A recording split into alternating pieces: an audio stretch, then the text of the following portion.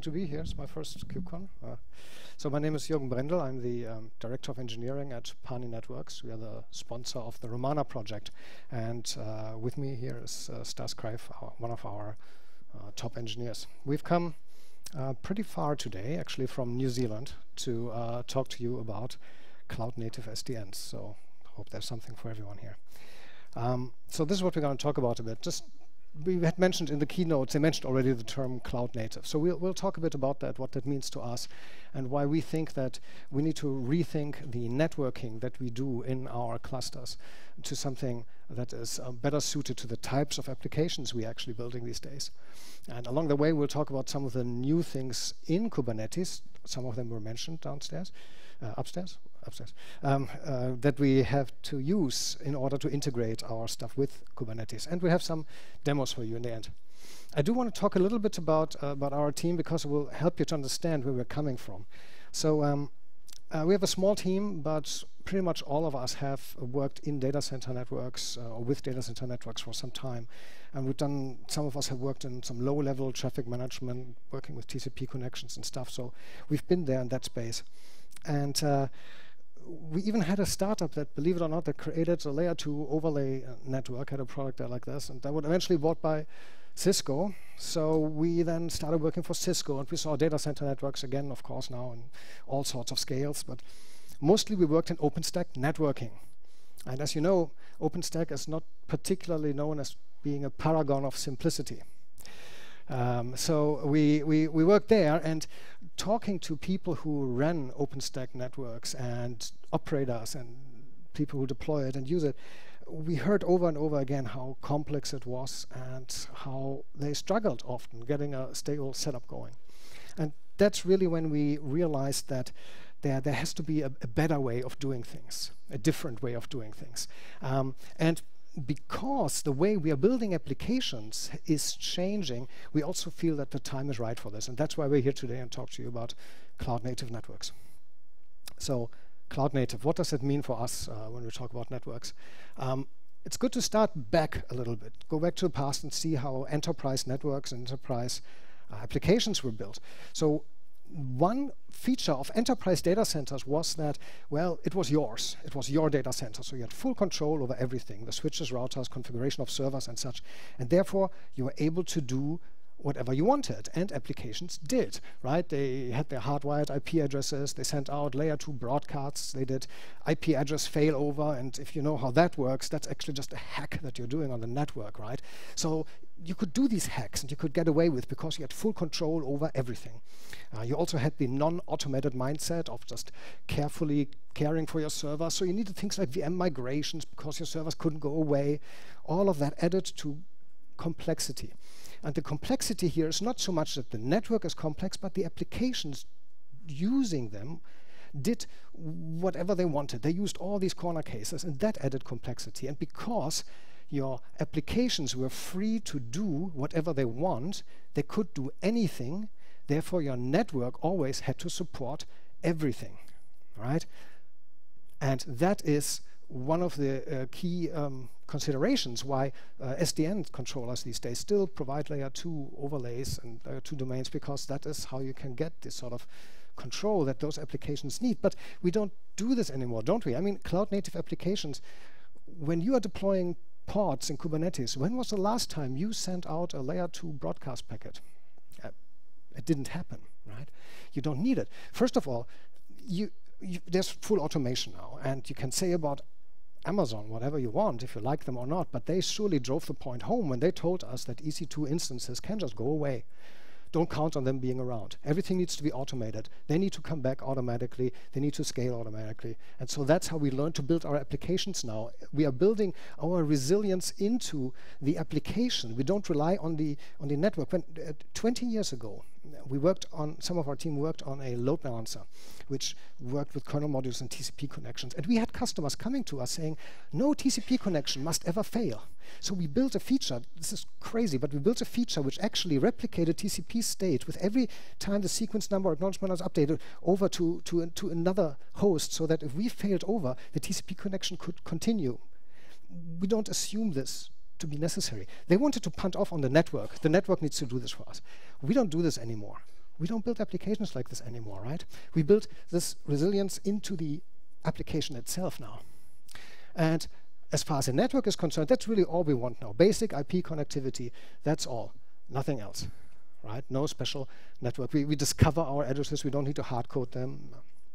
All right, so what's the problem now with this? Because this here, that should make things simple, shouldn't it? Really should simplify things. But the problem is that this is what we're trying to do. We're building our cloud-native applications, all well and wonderful, on top of SDN controllers and such, which are still giving us this, oh, you want to do everything, right? So here, let's have a layer 2 broadcast thing. And how is that implemented? It's mostly implemented, if here you can see it, it's mostly implemented by stringing lots of acronyms together, preferably all of them at all times. And then you get this cake of layers of complexity.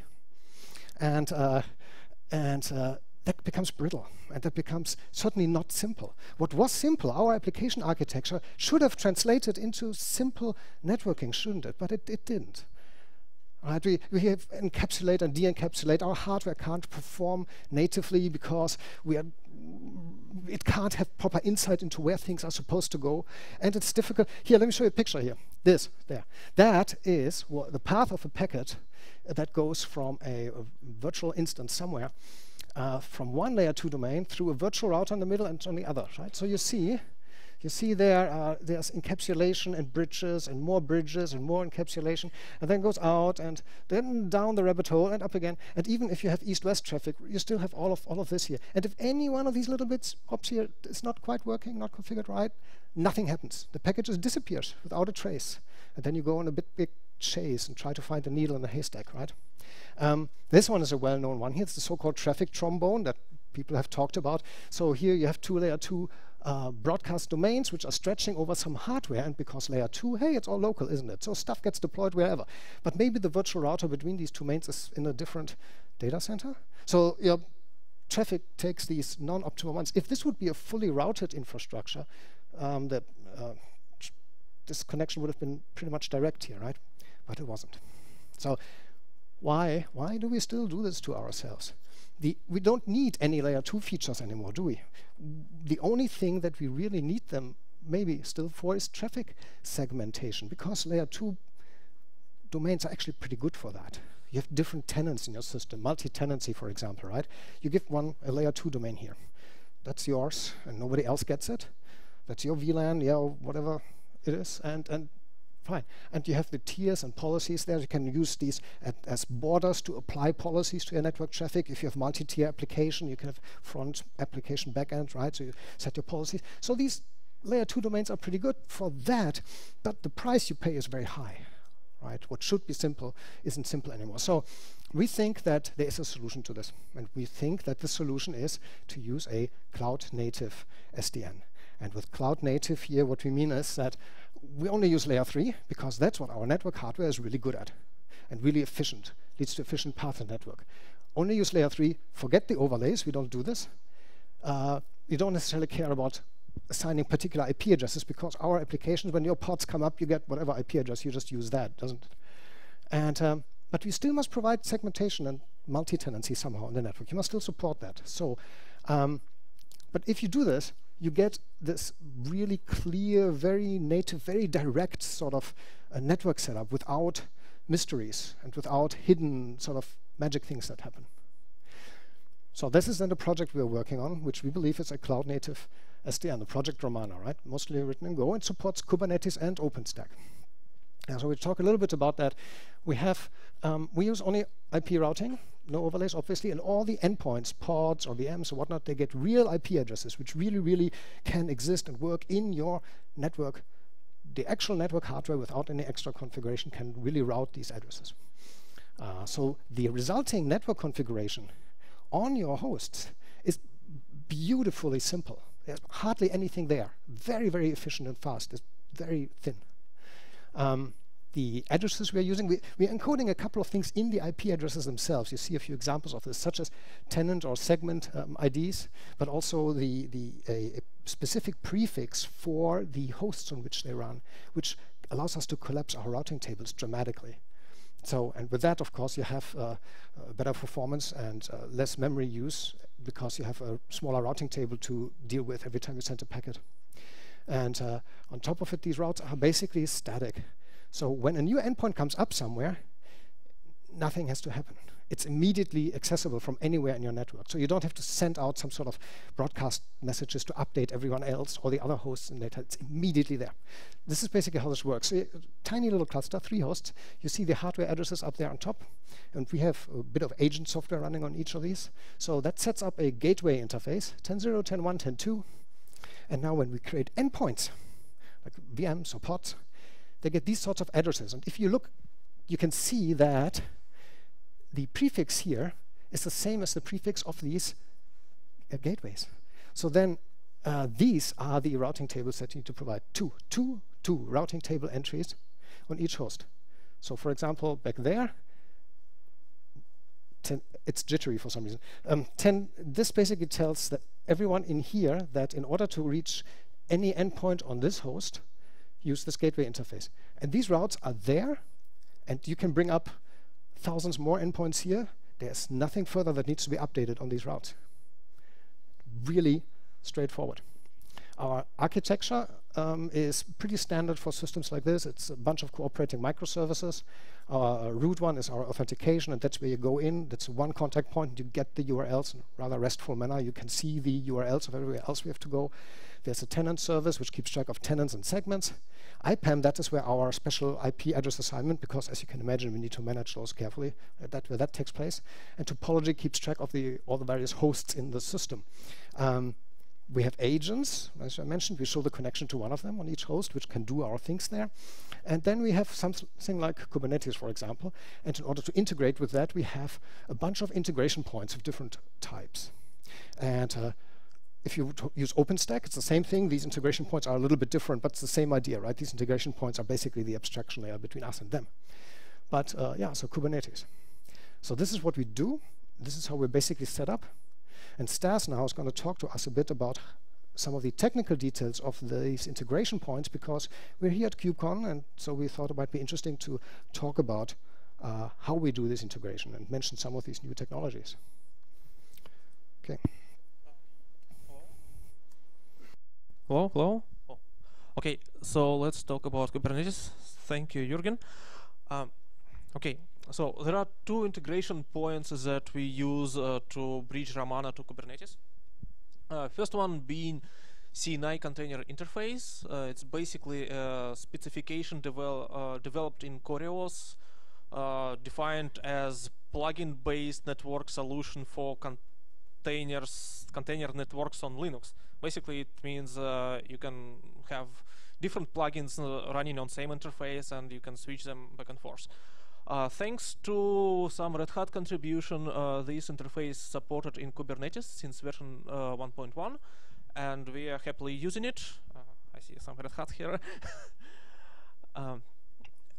Second integration point being mentioned upstairs today is third-party extension, third-party resource extension points, which allows you to create, basically, introduce custom resource in Kubernetes infrastructure without touching its source code. And custom resource we introducing is network policies. A concept still under development, but it is a critical part for supporting multi-tenancy, and I'll go more about it in details.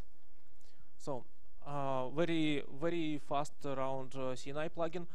So it's basically executable, living on every host where you have a kubelet.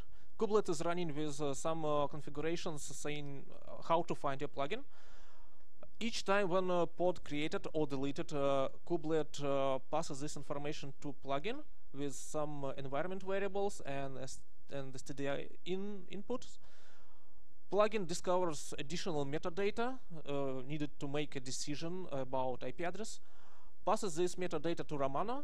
Romana does its magic with other services, and then makes decision on IP address.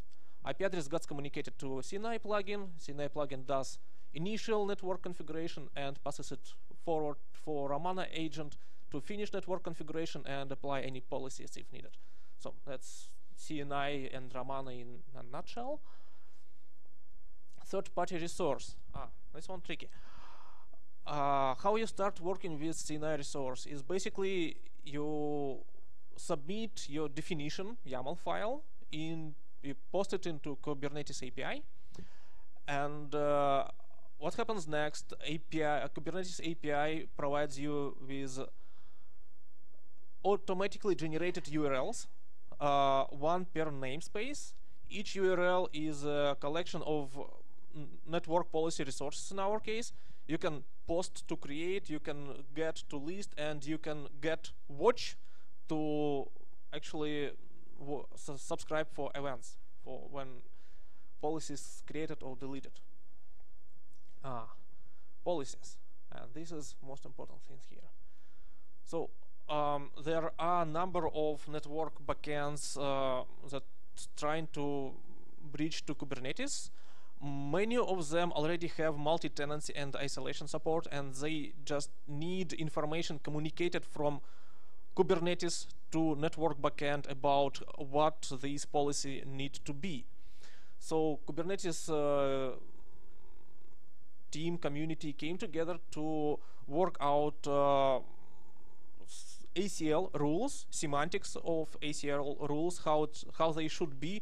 So specifications would be similar for any network provider. So these are still under heavy development. There are people here who participate in discussion. We just took latest version of this and integrated as a third-party resource. Two key points here. First one, it was more or less agreed that Kubernetes namespace object need to be mapped on tenant, on concept of a tenant. So it becomes highest level isolation primitive as far as networking concerned. And second point is that isolation need to be backward compatible. So anyone who deploys Kubernetes with isolation features enabled shouldn't suffer from immediate blackout on a network. It needs to be opt-in. So there is an opt-in flag on a namespace as annotation that enables isolation features in a namespace. If you don't define it, you don't have isolation yet, and everything works as expected, which is nice. So how do I don't know how to make this laser point. Okay, so we have this, that's how network policy looks like right now for us. First of all, it's a namespace resource. We have a tenant A in the URL. It's a namespace name. And obviously, network policy only applies to pods and to pods inside this particular namespace, if it is isolation has enabled. Network policy is basically a specification for ACL rule. It has two selector, two pods, from pods, and port specification. Basically, ACL rule. It's really important to point out here that these definitions, this is just an ongoing discussion, right? So we just took one of the proposals. The syntax may change, the exact semantics may change. We will just implement whatever finally gets agreed on. But we wanted to show something, and so that's why we just said, okay, fine, we'll take this, we'll go with this, and that's what we've implemented for you to see today. Yeah. Thank you, Juergen. So another important point here is a segment keyword. So this one we using in a selector. Segment is purely a Romana concept at this point, allowing to introduce lower level isolation primitives that live within a tenant, allowing flexible rules to be defined within a tenant, so you could emulate multi-tier project in a tenant with different access path from front end to back end to database and whatnot.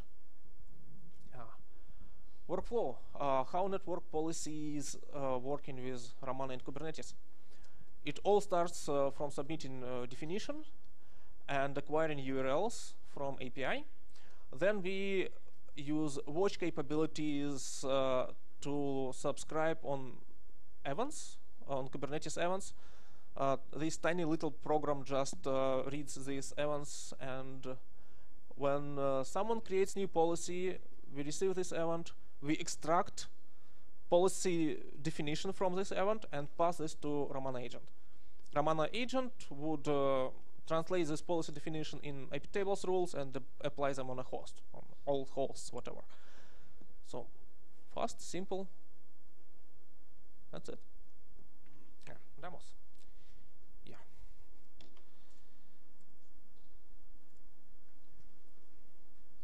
So this is the multi-screen magic here that. Is it one? Yes. Is it right? This is there you are. So we have demo session, right? So demo is scripted, but all these commands are actually executing right here. It's just to save us some typos and time. So we start with small Kubernetes cluster, just 2 pods, 2 nodes. No pods as of yet, and we're going to create a few pods in default namespace. So no isolation just yet, like showing that Romana can work as usual network backend with no extra features. Pods created, we have their IP addresses. IP addresses can kind of tell you some story about where this pod is located. These pods, basically front end and back end. What we're going to do is to log into front end and access Nginx on back end, which without any policies applied should just work. Yeah, and Nginx happy to greet us. Now, interesting stuff begins. We will create a new namespace to host our new project, and for this namespace we will define isolation flag. Opt-in into isolation. So now we do pretty much same trick, creating what do we do? That's how pod definition looks like. What's interesting here is first of all namespace tenant A. Well, it's basically it's obvious, but segment is important. Segment is important because that's a piece of metadata that is going to be communicated back to Romana. That's how we make decision on IP address. And we're going to create pretty much similar pods, but now they are inside isolated namespace. And direct attempt to access from front end to back end is blocked. So that's what we wanted. Okay. Now we want to actually allow this communication specifically from front end to back end, not vice versa. It's directed graph. That's how our network policy looks like. And yeah, we just posted it, so it's created from front end to back end on port 80. Let's see if we can curl now. Yay! Nginx back. So that's pretty much all the magic we have right now. So if we go back to the one last slide here. So that was, thank you, Stas.